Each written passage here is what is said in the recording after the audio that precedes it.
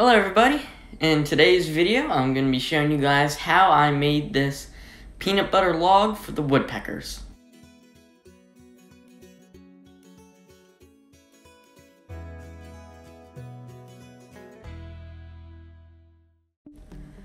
Alright, you can start with any old log around, as long as it's not too rotten. This one that I have here is about 2.5 feet long.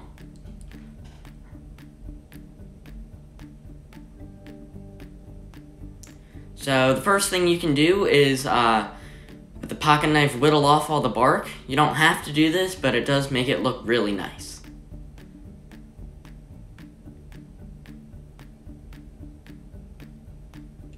Next, take a 1.5 inch spade bit and drill holes at irregular intervals around the log.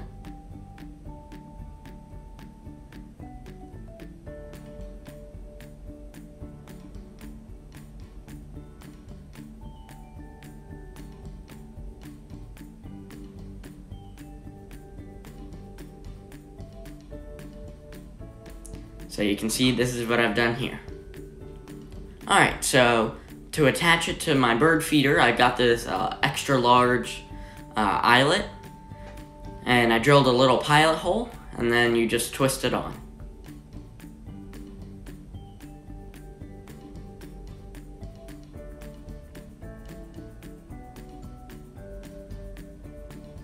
There's the finished product.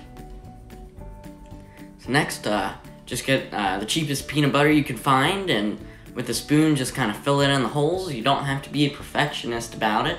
You know, just make sure that they're all the way full.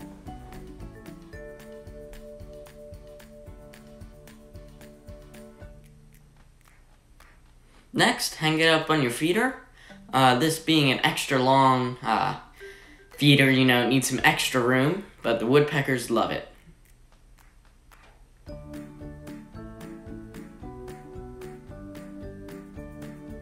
So the most common bird that I see on my log feeder is the downy woodpecker, but I've also seen red-bellied woodpeckers and northern flickers using it too.